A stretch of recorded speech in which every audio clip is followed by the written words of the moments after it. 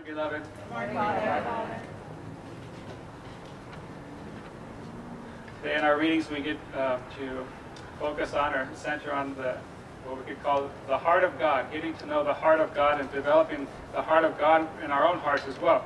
And it fits in our bigger overarching theme that we've been going on with discipleship and just as disciples of Jesus, learning to say what Jesus says and to teach what Jesus teaches, to do what Jesus does, especially when it comes to the actions of prayer for healing of every sickness and disease, of prayer to raise the dead, of prayer to drive out demons, to free people from any demonic possession or demonic influence in their life, to wish peace upon every household or place that we enter.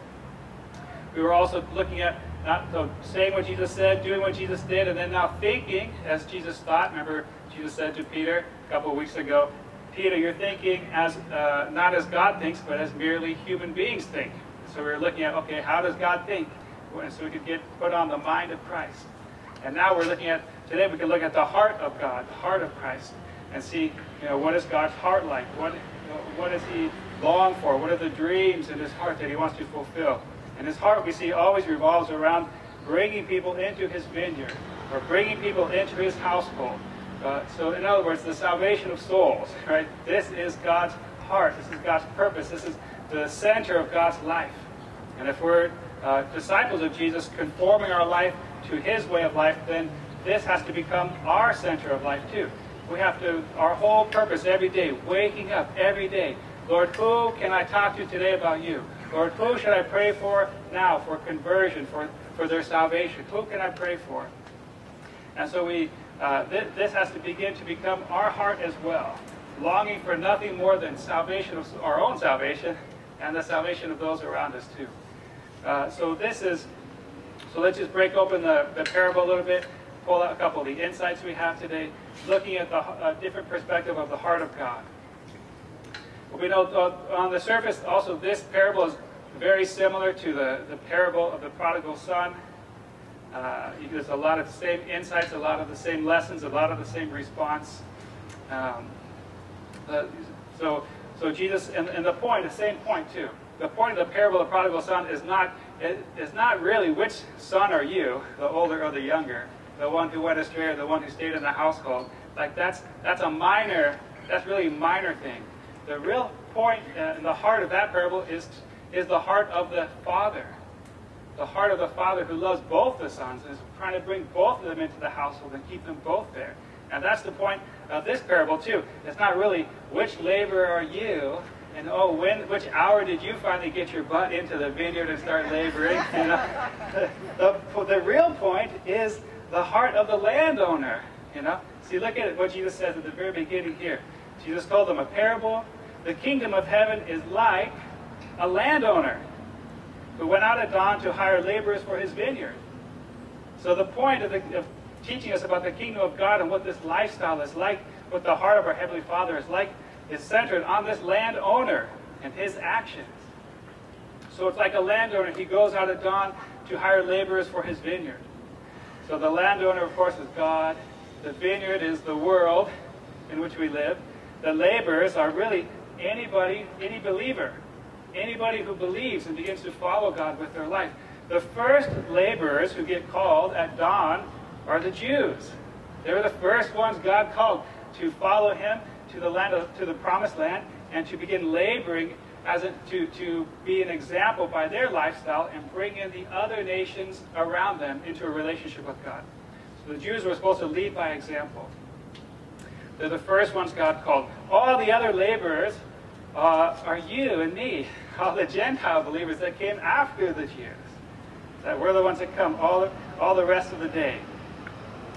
We see, look how relentless God is for our salvation. He's constantly, this landowner, God is constantly going out throughout the world looking for people standing idle, who are, in other words, not in His household, not living life in a relationship with Him, and saying, come into my vineyard, come into my house, come after me, come follow me. It's the same as Jesus, right? When we see God become flesh, Jesus is always walking around, come follow me, come follow me, come follow me. Notice also he's going out constantly at the hour of prayer. He goes out at dawn, goes out at 9 o'clock, 12 o'clock, 3 o'clock, 5 o'clock. That's evening prayer right before the day ends at 6 o'clock. It tells us part of the way we're always to go out for the salvation of souls is through prayer. Is that our prayer? How often are we praying? Are we praying every day? And how often are we praying throughout the day? And is our prayer for the salvation of souls? Is our prayer, God, bring me somebody today that I can share your life with? God, bring me somebody today. Who are you going to bring today that I can pray for? Is that our prayer? Because it needs to be, if it's not, if we want to have a heart like our Heavenly Father. Constantly, always going out. And then we see how generous our Father is, right? So, okay, so first, we have to do this. Notice one of the points here in this parable is that God is calling us as believers into His vineyard to be laborers. We're called to work. We're called to work. Get your butt to work, right? If you're not sweating, working for the kingdom of God, then you're standing around idle all day. This should make you nervous for your own salvation. God calls us to work. He doesn't call us to sit around on our couch and watch Netflix all day. You know, you can watch a little show. But if you are vegging out on Netflix, you're being lazy, idle. You're not in the vineyard working. That should make you nervous because that means you're not in the kingdom. God doesn't call anybody to just... Remember, we said a couple of weeks ago, we are watchers, but we're watchers for the salvation of soul. When we see the danger coming, we have to get off our butt and start shouting out, danger is here, sin is here, that's temptation, don't go that way, that will lead you to hell, this is the way to heaven. See, even watchers are very active, right? So God does not call any of us to be idle watchers. He calls us to get out there and to labor. And He calls us, we have to do this while there's still time. Notice Isaiah in the prophet there in that first reading. He says, seek the Lord while He may be found. That means there's going to be a time when God will not be found. When you can seek God and He will not, you will not find Him. Call on Him while He is near. That means there's going to be a time when He will not be near. You can call all day long and He's not paying attention. He's not coming. So we've got to do this while we can. And when we seek other people for their salvation and pray for them, the good news is right here as well. Let the scoundrel forsake his way. You know, say, God, send me a scoundrel today, huh? Let the wicked person forsake his thoughts. This is the good news. Turn to the Lord for mercy. Our God, who is generous and forgiving. God can't wait to give you mercy. He can't wait to forgive you. Turn away from the wickedness. Wouldn't you like just walk up to somebody today and say, stop being a scoundrel. Turn to the Lord who loves you. You can have fun with this, you see. It's fun being a laborer, you know. And part of the point, too, is the heart of our Heavenly Father is to learn to rejoice with our Heavenly Father for those who come into the vineyard, for those who believe, who enter His family, to rejoice no matter when they came. No matter I mean, think of the disciples, okay?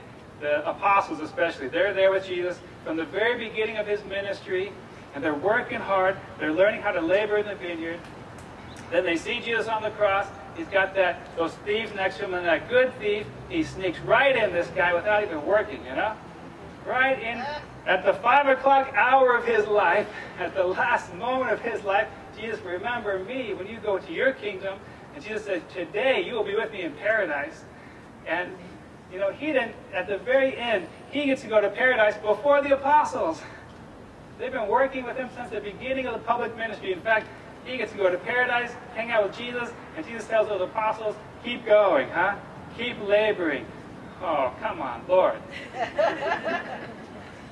You know, sometimes maybe the cradle Catholics, they've been laboring since you were a baby in the cradle, right? And then this convert comes out of nowhere and he's all excited. He seems to be experiencing good things with God. And you say, come on, God, I've been in this church longer than this person.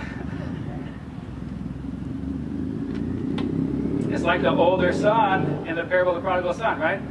He says to his father, all my life I've stayed here been working and obeying all your commands and all your rules and everything in this house, and you still make this younger son who squandered all of his money, you still welcome him back in here and make him equal to me again?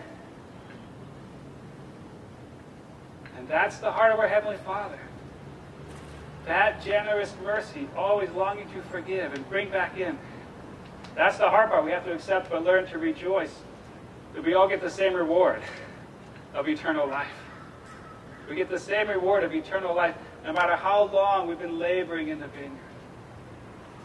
There is a difference, though. There is something that you get for laboring longer than the person next to you. Huh?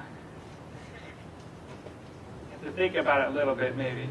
First, if you're laboring longer, you get longer intimacy with God while you're here on earth. Huh? A deeper relationship with Him.